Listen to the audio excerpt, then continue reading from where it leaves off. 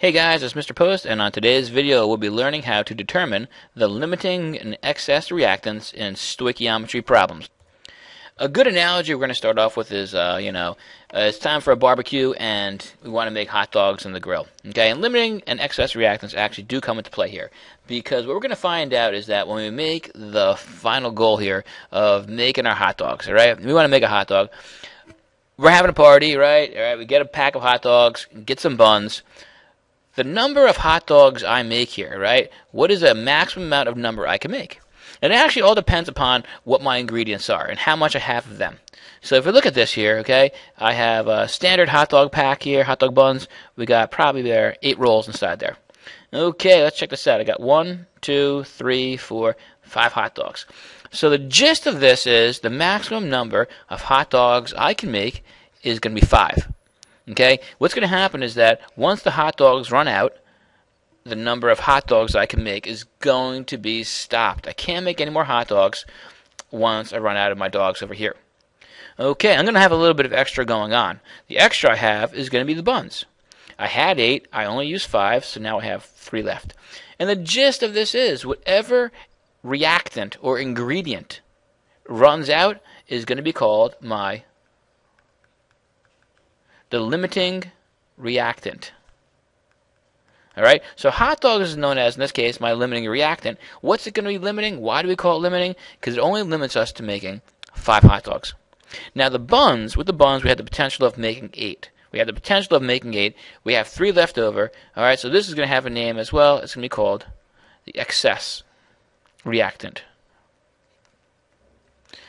Okay, so once again, it's a good analogy actually for exactly what we're going to do today. And our reactions today, we're going to be seeing something like, instead of hot dogs, we're looking at magnesium, and maybe instead of oxygen, instead of hot dog buns, we're looking at oxygen, and we're going to make something that's going to be magnesium oxide. And the maximum amount we can make really depends upon which one of these 2 reactants or ingredients runs out first. The second one of my ingredient runs out, I am limited to the number of product I can make. All right, so let's get to some actual text here. The text we're going to read here is that my limiting reactant is the reactant, the starting product, that is used up in a reaction. And once it is used up, big thing here, the reaction stops. Once the reaction stops, I'm going to have some reactant left over. The reactant that was not used up is called the excess reactant. It is the one that is left over. Certain reactions can be designed perfectly where you don't have any excess reactant and both of them are used up. That's perfect, but unless you actually do a very, very perfect reaction, you're not going to find that. Often, whether you're making something on the grill here, breakfast, you name it, you often find like, oh my gosh, I have to run to the store because I don't have this, and that is going to limit what I can make. All right, that's the main point here. We're trying to find out what's the maximum I can make of something, in this case a chemical, and we're going to look at which one of my reactants is the one responsible for limiting it, in this case, to 5 hot dogs. So let's start out with a problem here, okay? This is a problem that's not balanced right now. We're going to balance it in a second, but it's magnesium reacting with oxygen to produce magnesium oxide. Okay, and in order to do this problem successfully, we do need to balance it, and it's to be balanced with this. All right, so those are the coefficients we're going to use to balance. If we react 15 grams of Mg, all right, so I'm just going to stop right now. I have 15.5 grams of Mg. And I'm going to react that with 20 liters of O2. And let's just make it, for our purposes, 20 with a decimal point. Okay? So I have 20 liters of O2. Which one of my reactants is the limiting reactant? And also, how much product can be made? Okay, so I'm looking for product. We're going to identify magnesium oxide in grams because it ends up being a white powder, so we'll measure it in grams.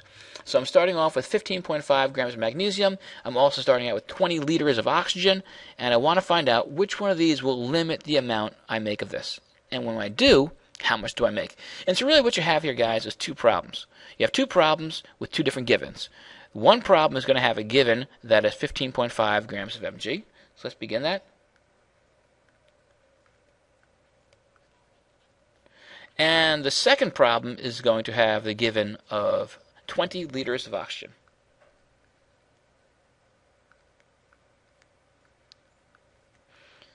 Okay, the both are actually going to go to the same ending. We're going to have the ending in this case be grams of magnesium oxide. And this one goes to grams of MgO as well. So the whole point here we're trying to find out is how much magnesium oxide can be produced.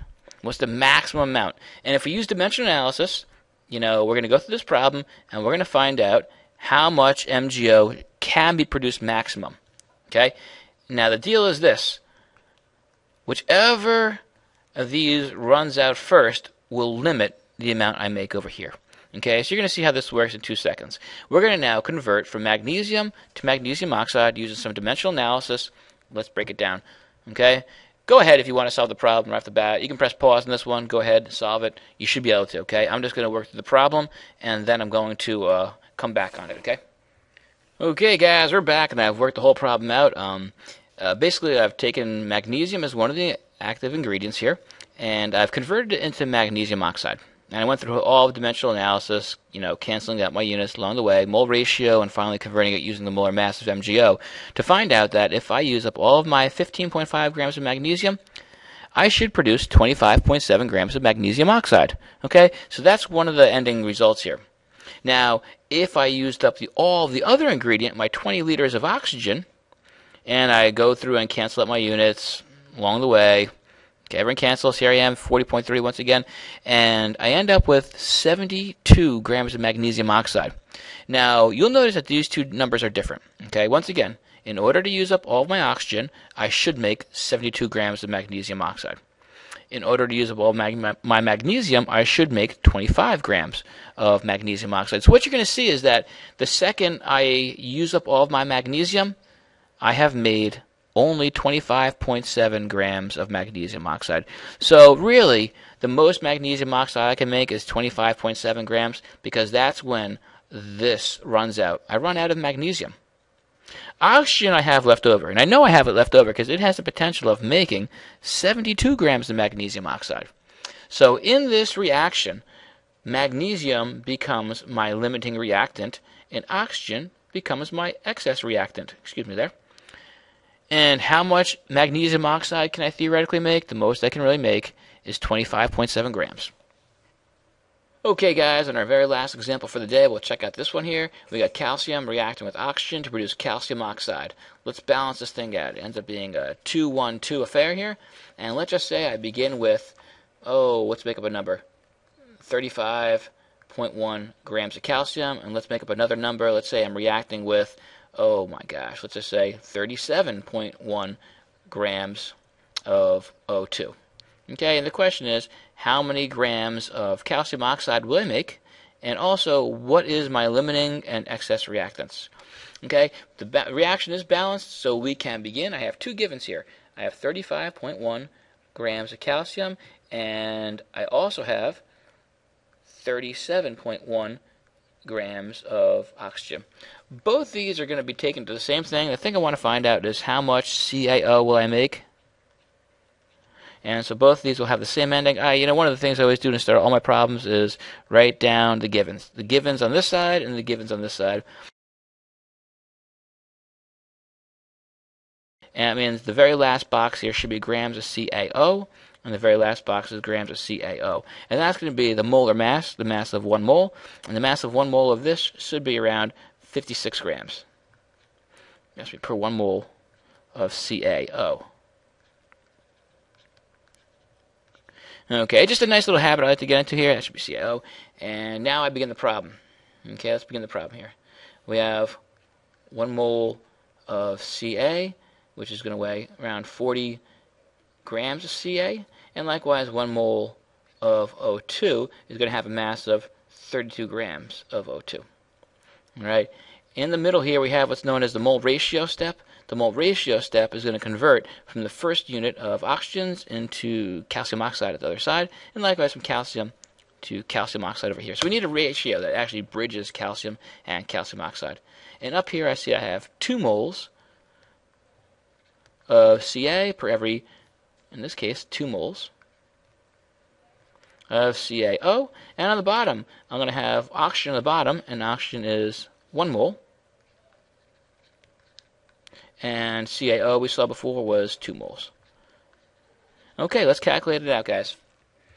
Okay, guys, when the numbers are crunched, what I end up with is that if I want to use up all of my calcium, 35.1 grams, the most calcium oxide I can make is 49 grams. And likewise, if I want to use up all of my O2, my 37.1 grams of it, the most calcium oxide I can make is 130. So really, if you look at the two numbers, the most calcium oxide the reaction can make is limited.